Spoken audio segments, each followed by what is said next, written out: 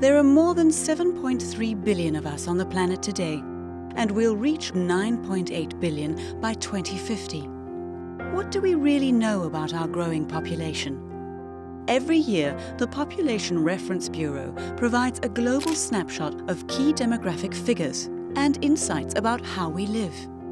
Over half of the world is living in urban areas. 26% of people are under age 15. Women worldwide are having an average of 2.5 children each. By comparing country data, we can see disparities in people's quality of life. Average gross income per person ranges from $610 in the Central African Republic to almost $134,000 in Qatar. There are 24 countries with life expectancy below age 60, all of them in Africa. And infants die in 62 out of 1,000 births for the least developed countries, compared to 5 in 1,000 for the more developed. One segment of the population is key to addressing inequality: women. UN member countries recognized this in their Millennium Development Goals that set anti-poverty benchmarks through 2015. To achieve gender equality, countries need to empower women with the ability to make decisions that impact them, whether it's choosing how many children to have or controlling their personal finances.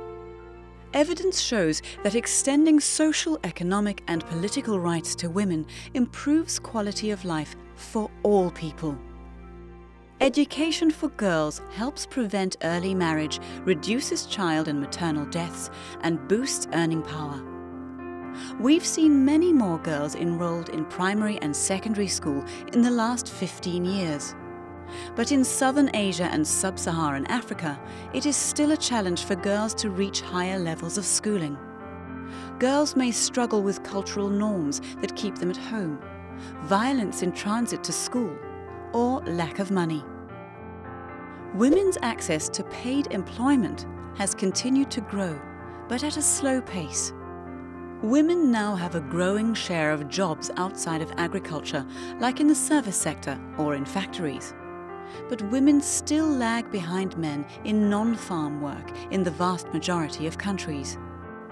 And worldwide, when women do work, they often make less money than men. In government, women's involvement affects how much say they have in the policies that shape their lives. There has been some headway, with the total number of women in national legislatures almost doubling in the last 20 years. But women still only hold 1 in 5 seats. Women have come a long way towards equality, but there is still work to be done under the next set of UN development goals. How far will women progress in the next 15 years? The future of our growing population depends on it.